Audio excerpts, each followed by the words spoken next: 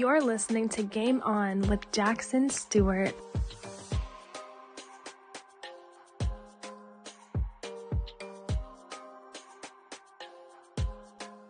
Life is good, but you, player, deserve something great. Follow Game On with Jackson Stuart on social media and get the latest advice, tips, and life hacks. Follow at Game On with Jack on YouTube, Twitter, and Instagram. Lastly, hook yourself up with news you can use, interviews, posts, articles, and more on men's lifestyle, health, and success. See you at www.gameonwithjack.blog. Life's a game. Time to play. Time to win.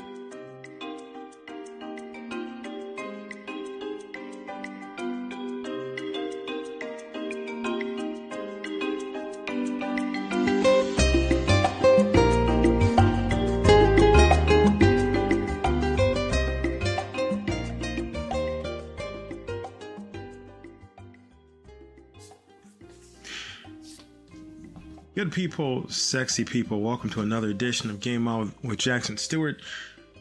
I'm your host, and as always, I want to welcome you to the show where we delve deep into the heart of man's lifestyle topics, from fitness and fashion to relationships and personal growth. Tonight, we're embarking on a transformative journey. We're challenging the traditional notions of masculinity and exploring the crucial roles of vulnerability and emotional intelligence in modern men's lives. Always got to invite you guys to follow Game On social media, follow on YouTube, patreon.com, and Twitter and Instagram at Game On with Jack. The blog is gameonwithjack.blog, and swing by the gameonwithjack.shop where you could jump over and log in for free to take the Game On with Jackson Stuart class, and also you get like a free download, all that good stuff. So tons of reasons to follow, tons of reasons to join this players committee, right? To grow, to develop, and to help us all become better.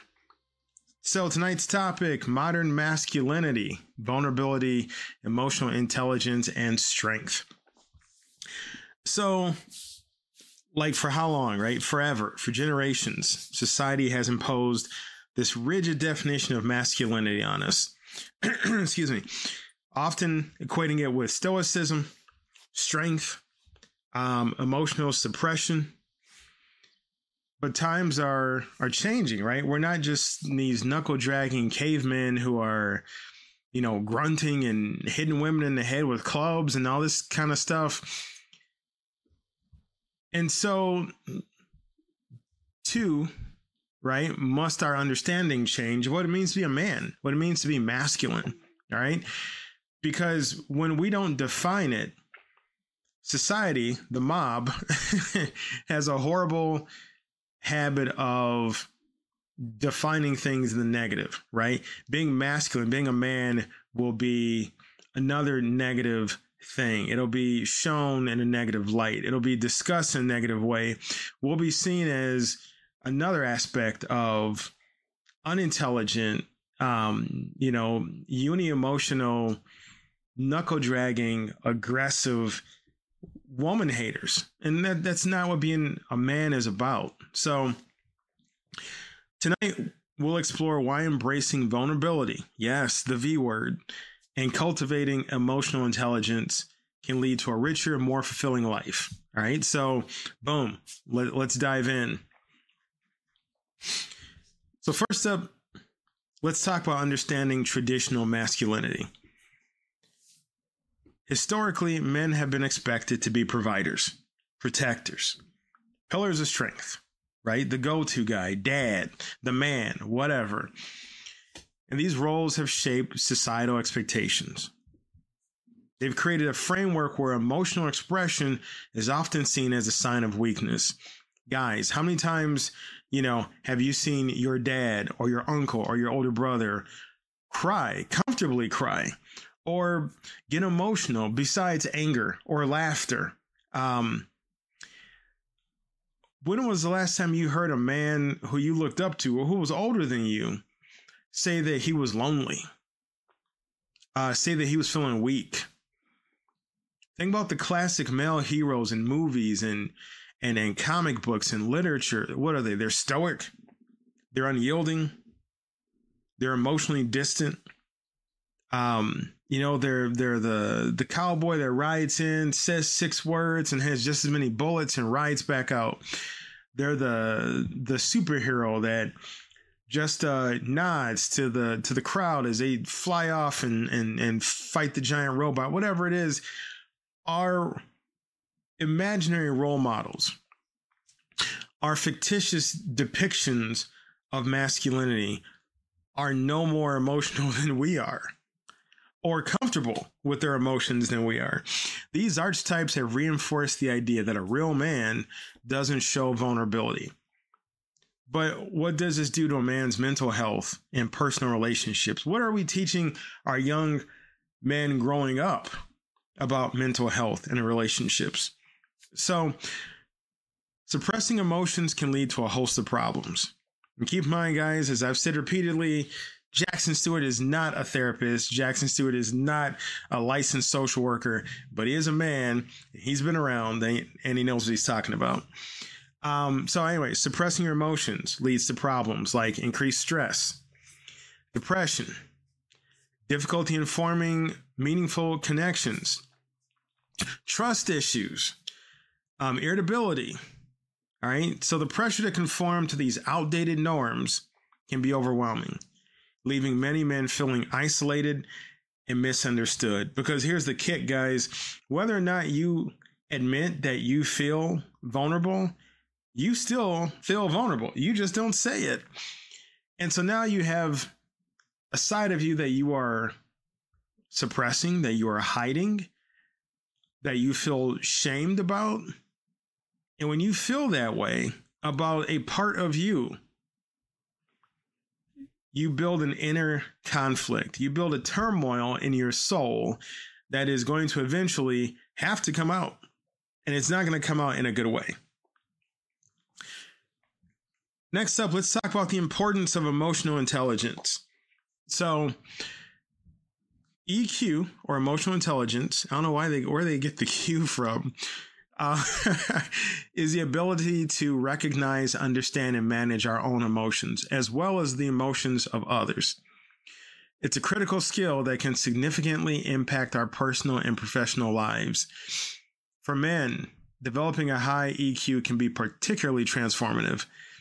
It allows for better communication, deeper empathy, and more effective conflict resolution. In the workplace, leaders with high emotional intelligence are often the most successful. They can navigate complex interpersonal dynamics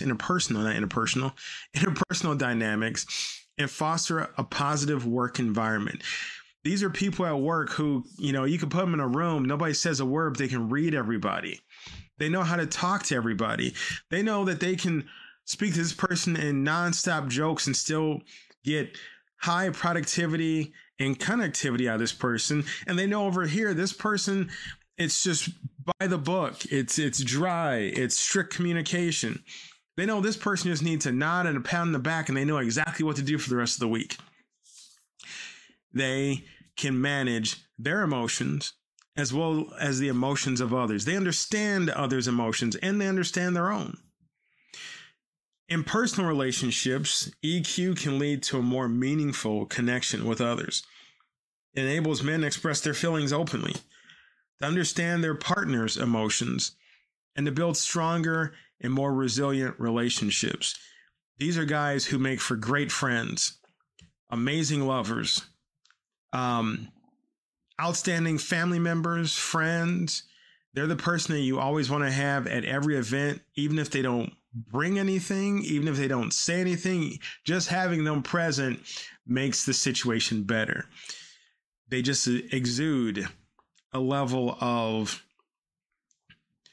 contemplation, understanding, introspection, and they put a vibe on stuff where they feel like an emotional constant. They feel like a structure.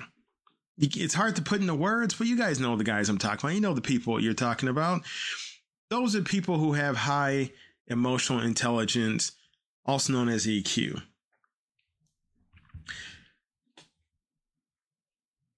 So embracing vulnerability.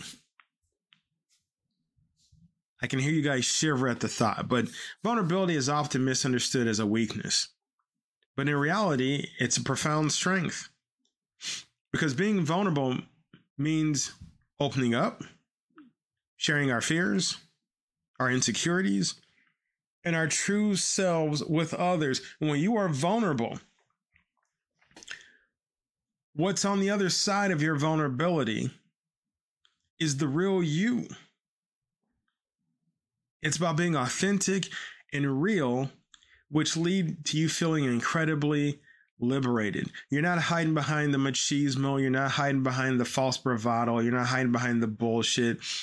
You are strong enough to be gentle, strong enough to be vulnerable. Embracing vulnerability can break down the walls that traditional masculinity has built. It allows men to connect on a deeper level with themselves, right? The first relationship you should ever have.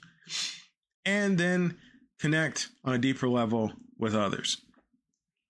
When men share their struggles and emotions, it creates an environment of trust and mutual support. Think about the guys, the friends that you have that you just know have your back, that they know you have their back. I call them the 3 a.m. guys. I got some guys I could call at 3 a.m. and I say, hey, man, I need you.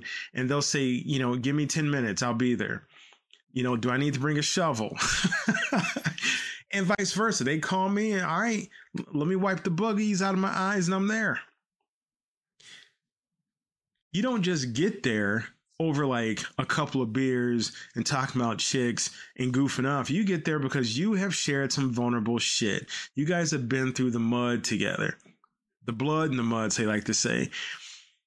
At some point, you have been vulnerable with one another. You have cried over a heartbreak. You've supported one another when somebody passed away or when a job got lost, when stress ate somebody up from the inside. You were there and they were able to talk to you. And that is about embracing vulnerability.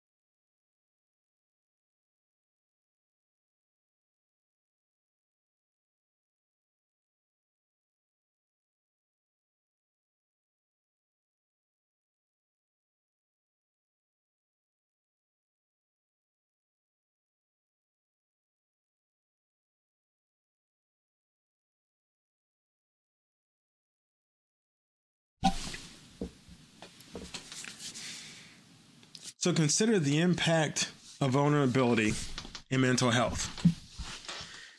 When men feel free, when men feel safe to express their emotions, they are more likely to seek help and support.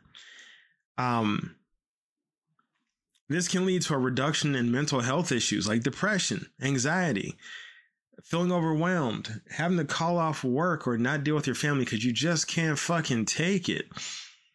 It creates an environment of truly taking care of yourself, right? Not just like, think how bad guys are about going to the doctor. Oh man, I gotta go to the doctor and get a checkup and he's gonna stick some in my ass and grab my nuts, whatever. For some, that's a good weekend. But there is another level of fear of taking care of that extra level of ourselves, and that's our mental health. Mental health issues are often exacerbated by emotional suppression, acting like stuff ain't getting to you, acting like things aren't bothering you, pushing stuff down deep. I'll tell you something, guys, and this, you can take this to the bank. This is as true as grass is green and water is wet. Emotions will not stay suppressed forever.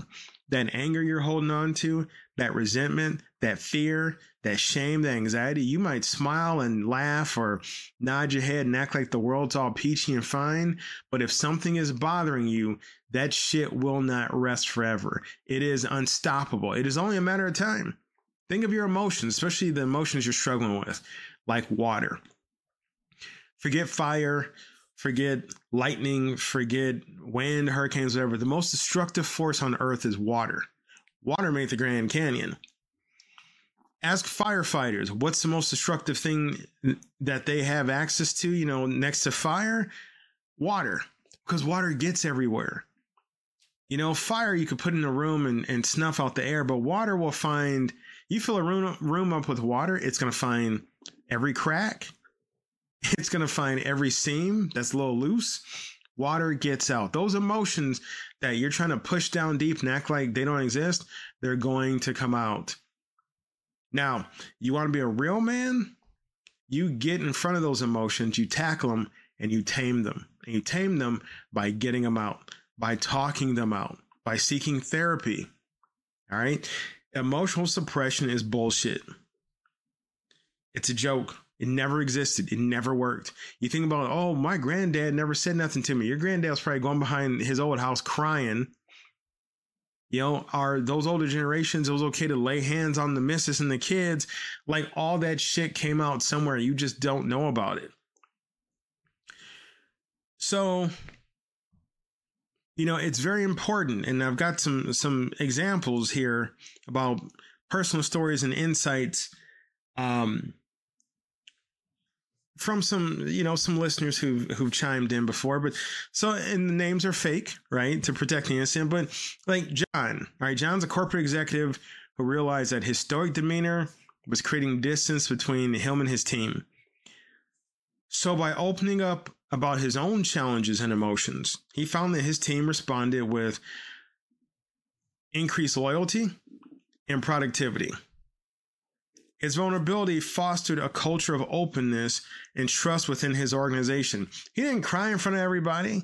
He didn't have to tell them about, his worst childhood fears, but he told them about his worries, his feelings about the project, his worries and his feelings about how they would be viewed. He got human with them. And that connected the team.